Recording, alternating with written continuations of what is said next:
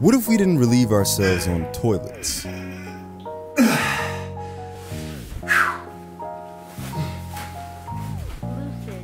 Imagine that we just let all of that waste accumulate around our homes and never let any air in or out. Completely sealed. Just sitting there on the floor and not cycling back through the environment, the awful odor would radiate inside, eventually causing a buildup of just nasty stuff in the air we breathe. What if I told you this was happening to all of us on a massive scale? We're constantly told how much we damage the environment, but it doesn't directly affect us, right? Plot twist, that crap you threw into the landfill is coming back to haunt you. 25 million people have asthma in the United States, and the numbers are increasing annually. But why is this happening? Why are multi-race and black children twice as likely to have asthma as white children? Why are adults with a household income under $75,000 more likely to have asthma? Part of the reason is because we are crapping where we live and flinging it into low-income communities.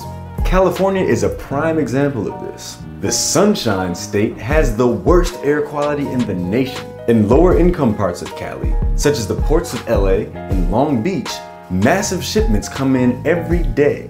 Kids living nearby are up to 89% more likely to have asthma than average. And don't even get me started on Flint, Michigan or fracking.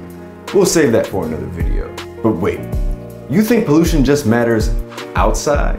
Well, why does your house stay so warm when the heat is on? The answer is insulation, a modern day marvel. But a sealed home doesn't just keep heat trapped inside, it also keeps toxins inside.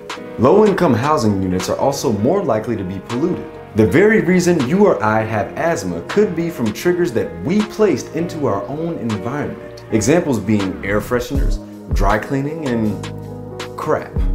Asthma charges the United States $56 billion in medical costs, lost school and work days, and early deaths. So how do we stop this?